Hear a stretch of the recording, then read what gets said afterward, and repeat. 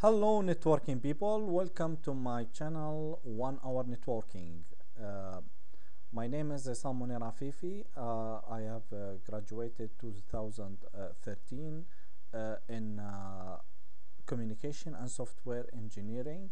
I just get certified in CCIE routing and switching written exam. I have certification also in CCNA routing and switching and in CCNB routing and switching. Somebody would say, well, who's that crazy who will run routing protocol over private VLANs? Well, I don't know what's the need for that, but this is the way that you can run these or any routing protocol over private VLANs. Those are the most specific, or let's say the hardest routing protocol to run over private VLANs. Uh, what uh, what may be the way or the need for run routing protocol over private VLANs? Like, let's say if you are a company and you have contract with a service provider to provide you layer 2 VPN over MPLS MPLS network. So you have three sites. One site is the hub, two sites are spokes. So this hub will be your promiscuous port. So the VLAN you are connected to is a private VLAN. The hub will be a promiscuous port. Two spokes will be in host private VLAN host.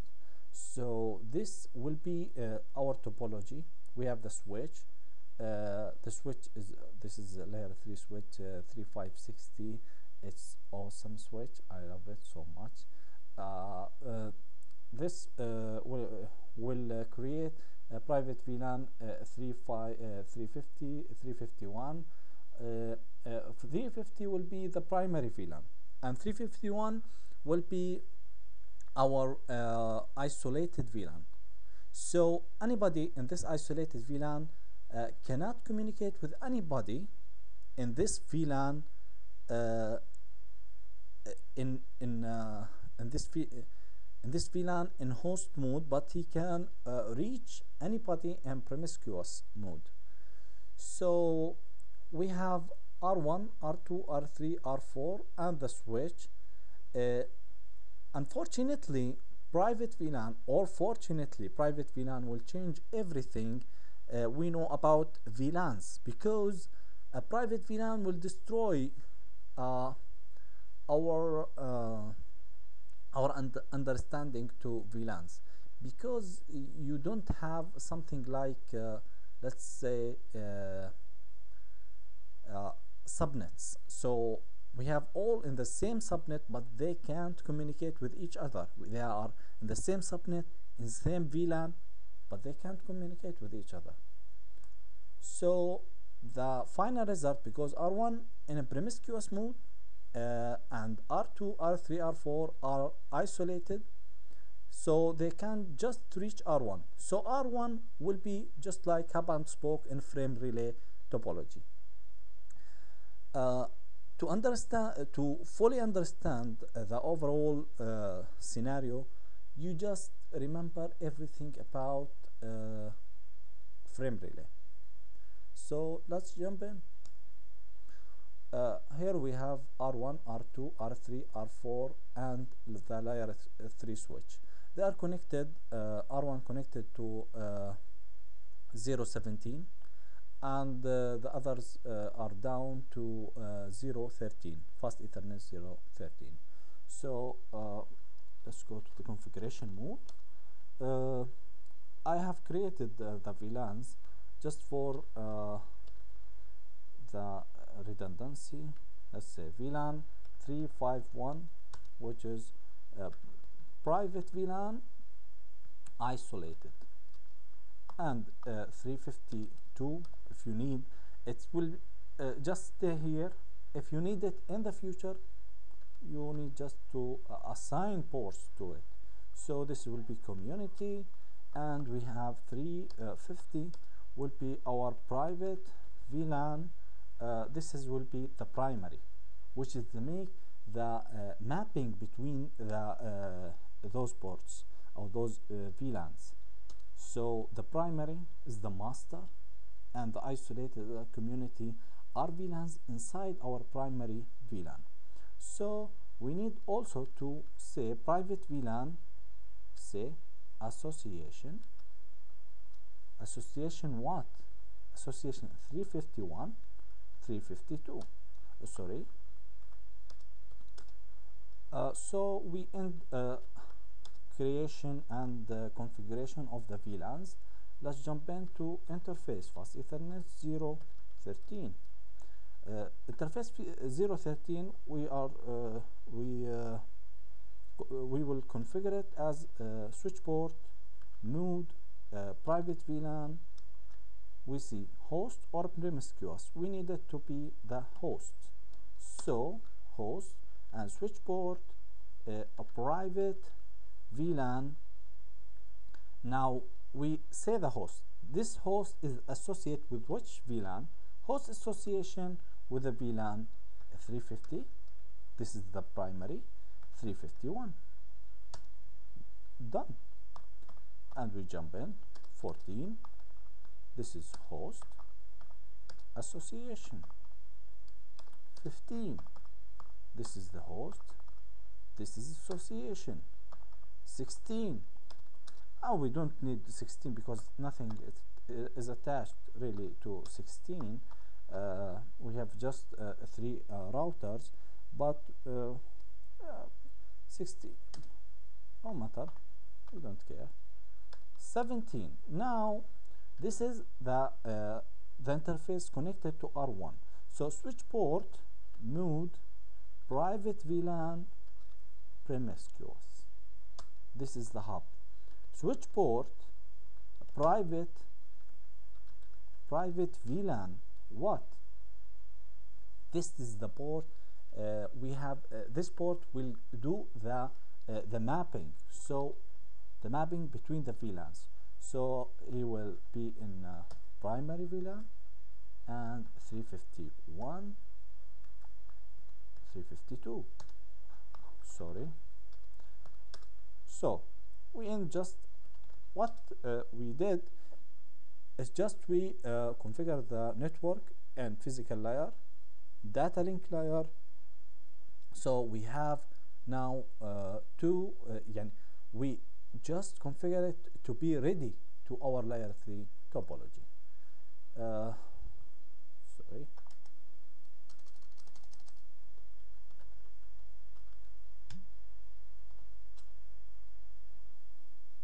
So let's begin with R2.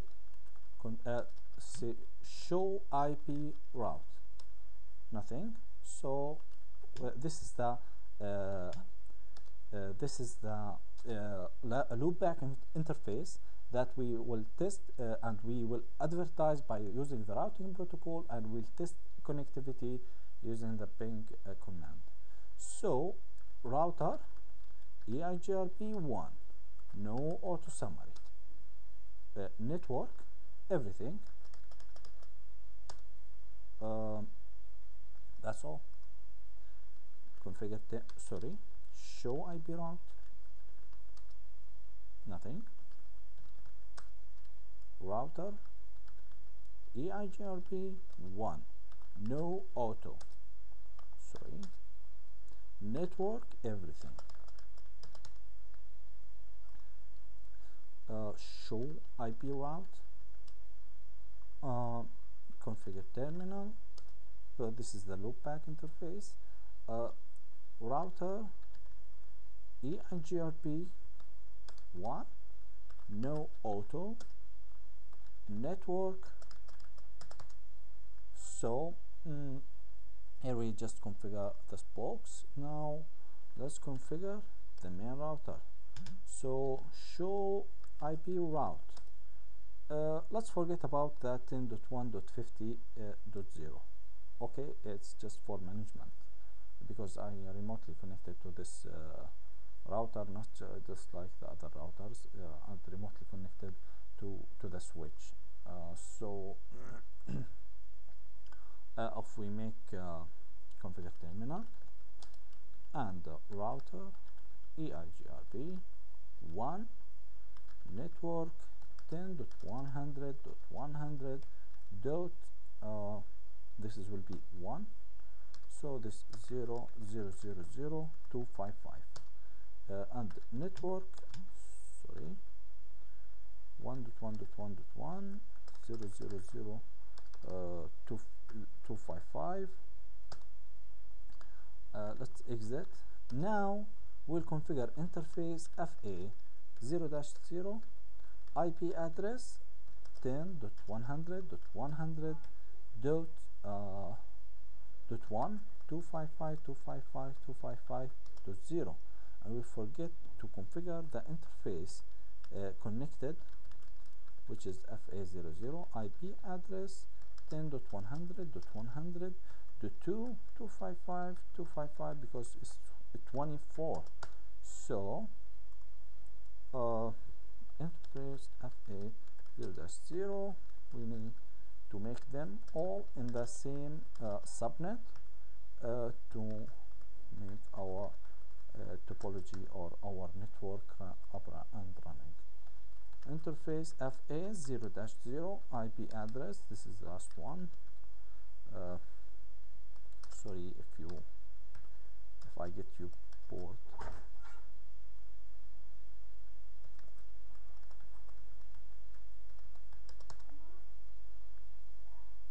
Last thing, yeah, full reachability, full connectivity. Now let's show IP route and see. Well, R1 will have the full view of the topology or the network, but let's look at R2. We see that R2 just see R1's loopback, nothing else.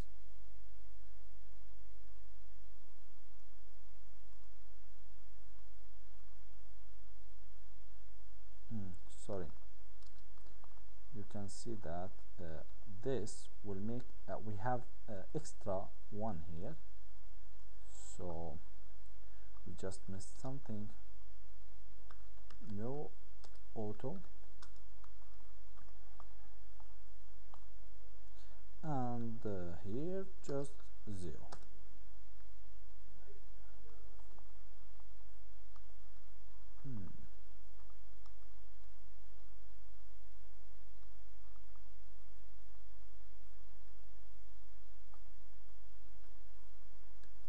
No.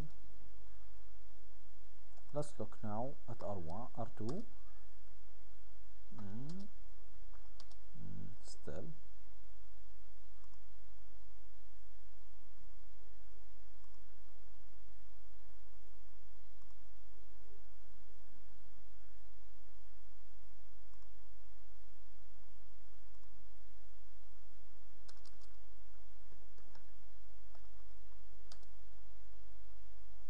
So R1, R2, what?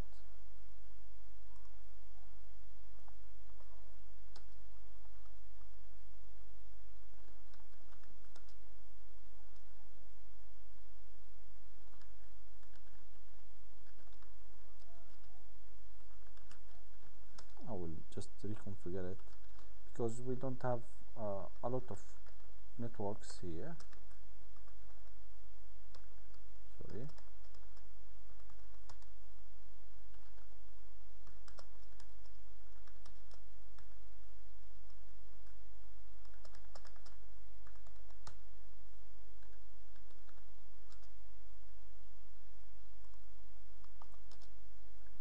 Yes, now we see that R1 loops back is showing in R2 routing, in R2's routing table.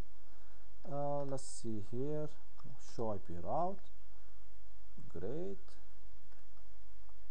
show IP route. You can see that we don't have in the spokes more than the two loopbacks interfaces of uh, his own uh, loopback interface and the hub uh, loopback interface. Why this behavior is happened, or why this happened for our network? Because the fast Ethernet 00 interface will be in IP split horizon, so he will not advertise the routes received in this interface again. So I received this network in this interface. I will not advertise the same network in the same interface. To this is of course just prevent routing loops. What should we do to fix this problem? Because we don't have routing loops, because we have the layer 2 is a private VLANs. So IP split horizon EIGRP, if you say no IP split horizon, just only you will disable split horizon for RIB. You need to add EIGRP1.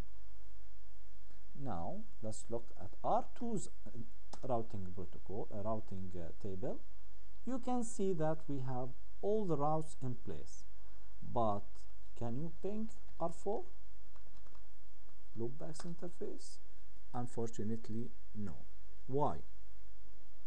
Let's just take a look at show IP route to 4.4.4.0.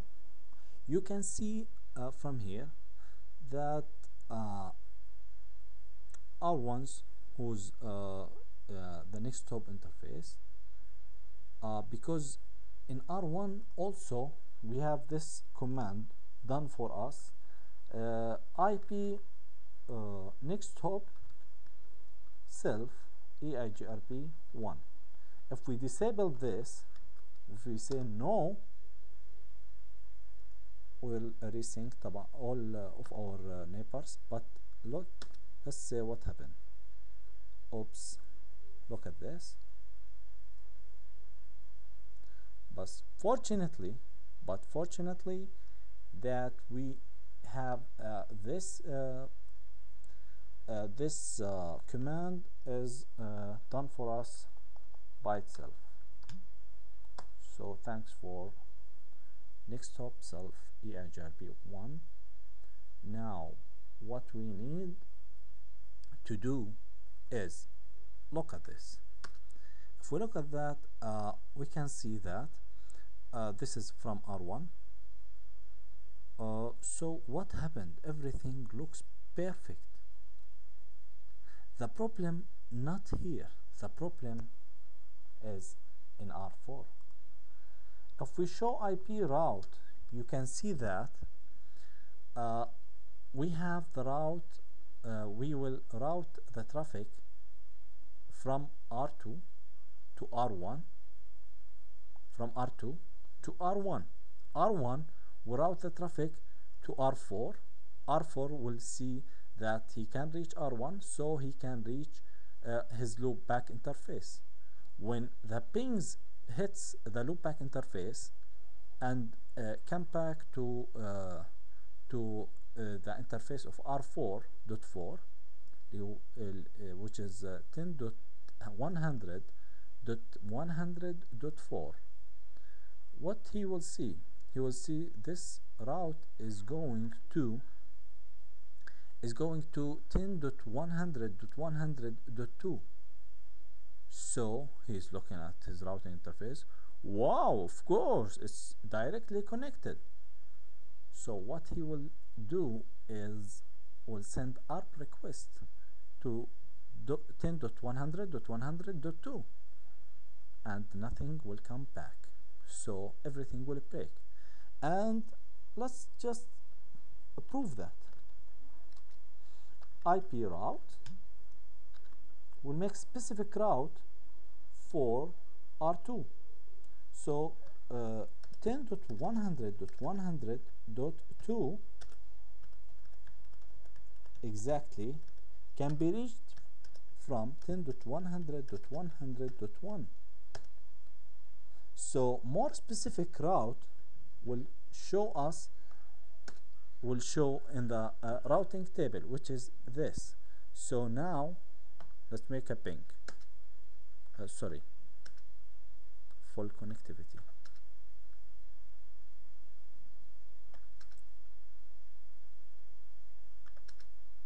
I don't know what happened. Maybe it's Sif doing its work. So you can see that now we have full reachability because we prevent R4 from send ARP request to the interface of R2. What about R3? If we ping R4 now, fail. Let's make another static mapping, just like we do static mapping in frame relay. They are in the same. They are in the same. Let's say in the same subnet, but they are in the frame relay. So, what else we can do? We can make static route in all routers. So to go to 3, to 5,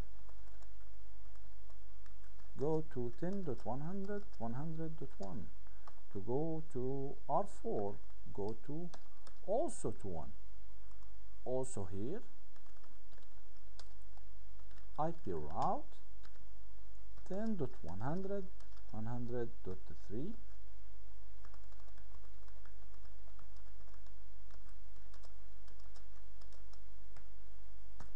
Go to R1. If you want to reach R4, also go to R1. So we have full reachability. Let's ping 2.2.2.2. Let's ping 4.4. Sorry, 3.3.3. Sorry, full reachability. Now let's jump in to what? Let's jump into OSPF. Exit.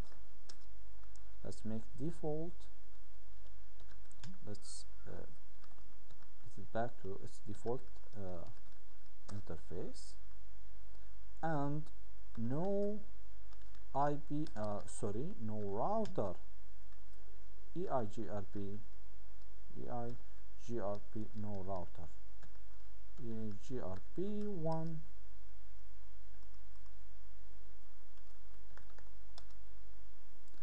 Default interface FA 0-0.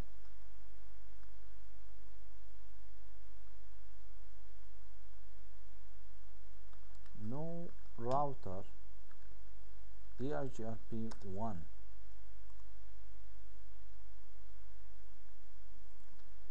Default interface FA 0-0 and default interface FA 0-0.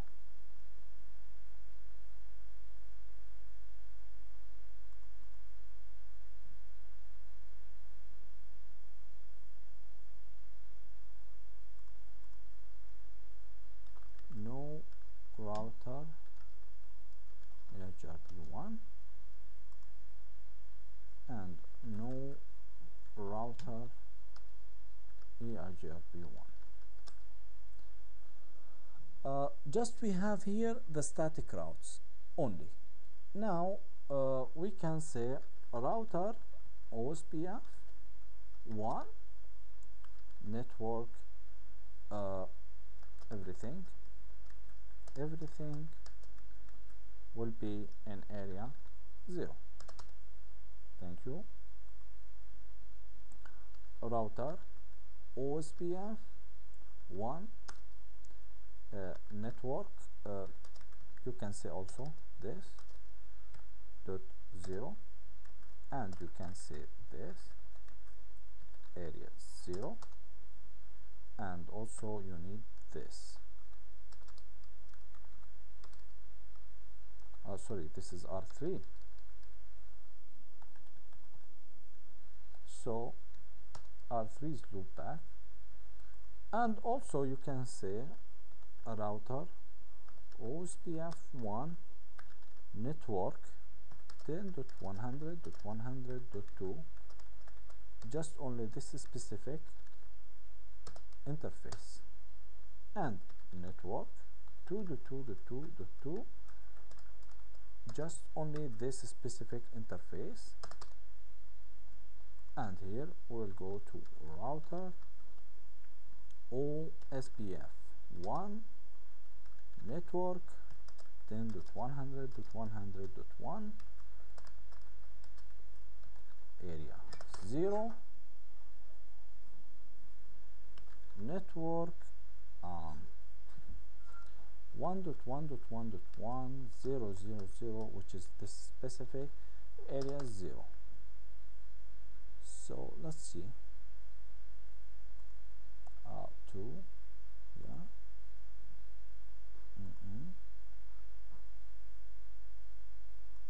that's perfect. Let's just wait enough time to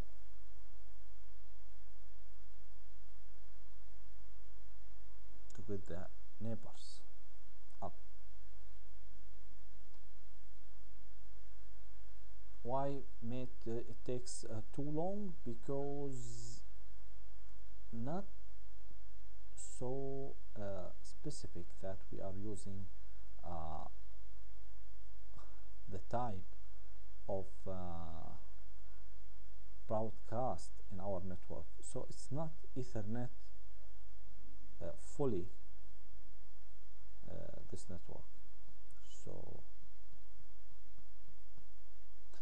sorry, we make a default interfaces, so we need to go to the interface 00 and say IP address 10.100, sorry, .100.1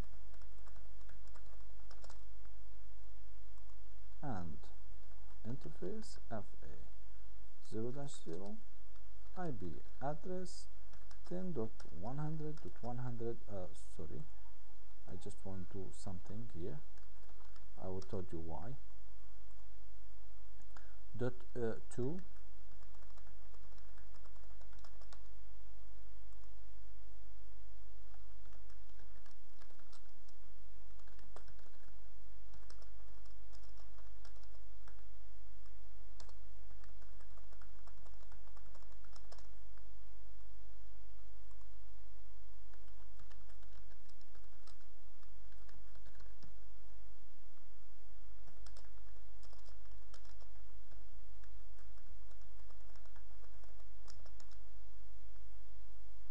now we will do the IP address here.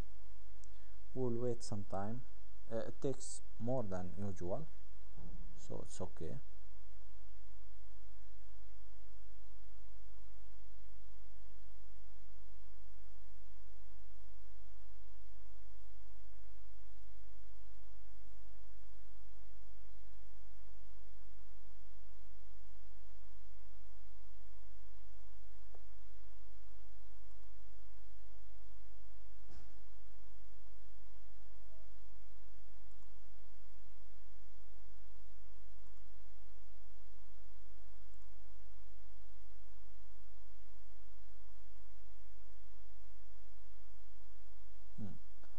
So from loading to full.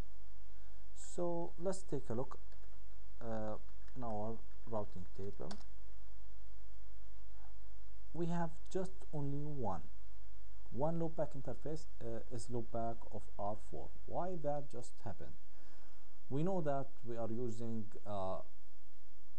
Ethernet, we are using the Ethernet, and because of the type of broadcast, so we have DR and PDR. So if we take a look, we will see that the DR is R4. Show IP OSPF neighbors. We can see that the DR is R4 because he has the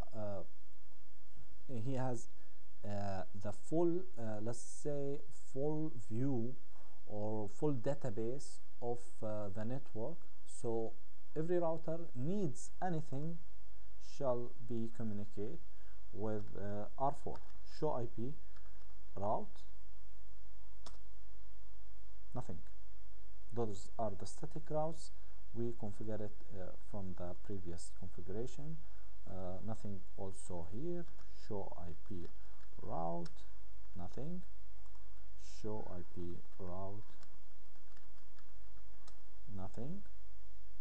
Just static. And we have, oh sorry, this is R4. We have the loopback interface of R1. What should we do? We should go, why he chose R4 as the DR? Because R4 has the higher loopback interface, which is 4.4.4.4, but R1 1.1.1.1. So he deserve to be the DR. If we go to interface and say IP OSPF,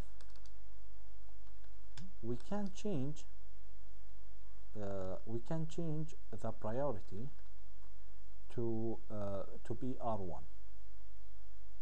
So we can say this priority is 0, and we can do that. So the hub will be the high priority.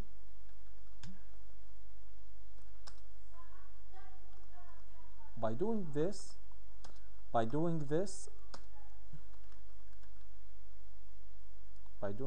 we will be sure that nobody of those routers will be the DR, and R1 will be the DR of the network. So they are all DR others. But if we see show IP route, now we can see that we have a full blown IP, full blown reachability of the whole network. Now, can we ping 3.3.3.3? Let's see. We can't. Why is that? Why we can't ping R3? Because if we take a look at show IP route 3.3.3.3, what we will see? We'll see that it's reached via 10.100.100.3, but we are in private VLAN. We can't reach 10.100.100.3, so we'll send ARP request to get the MAC address of the interface of R3, but we will get nothing because we are in hub and spoke topology. To solve this problem, also we have just configure something will help us in this configuration is the static routes. Where we need the static routes, we'll see just after this. We'll go to R1 and we'll say that interface fast Ethernet 00, IP OSPF, network type point to multipoint. It's point connected to multipoint, not a broadcast as it is. If we show interface FA 0-0, you can see sorry, not this. Show IP OSPF interface FA 0-0. We can see that this network type is a broadcast, so it will broadcast. We have dr. This state is dr other. The designated router is 1.1.1.1, and uh, this all configuration, this all information. Now what we need to go to interface FA 0-0 and say IP OSPF network type point to point. We'll go to R3 also 00 IP OSPF network type point to point, also IP OSPF network type point to point. Now let's check what happened to our routing table. Show IP route, nothing, of course nothing. If we take a look at show IP OSPF neighbors, what we see? Nothing. What do you think? What's happened? We changed just only the network type point to multi-point, and there is a point to point, so we have mismatch. We'll show IP OSPF interface FA 0-0. You can see that this point to multi-point, but look at this, hello 30. If we make debug IP OSPF adjacency, or let's say events, I think events will be good. So look at this, he will say, well, we received 10, but our timers, our clock is 30, so we have mismatch.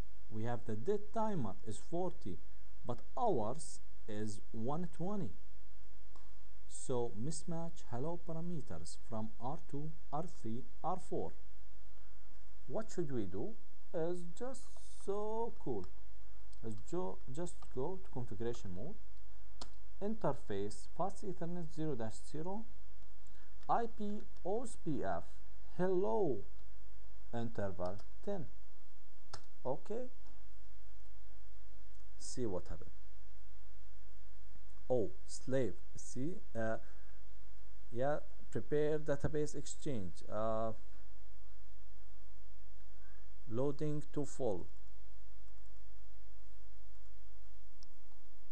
So let's just say you all, let's undebug all. We can say that we are slaves, negotiation done. Just say show IP OSPF neighbors full. We are full. We are in complete reachability to all other let's say all other neighbors. Show IP route. Oh, look at this. Routing descriptor block. We reach it from .1, not .3. 3.3.3.3 reached via fast ethernet 0-0. Now what will help us? This will have the same problem when we configure EIGRP. So we will send the ping request, it will go to R1, R1 will send it to R3, R3 will send it to its loopback 3.3.3.3, but when it comes back to R2 to R2's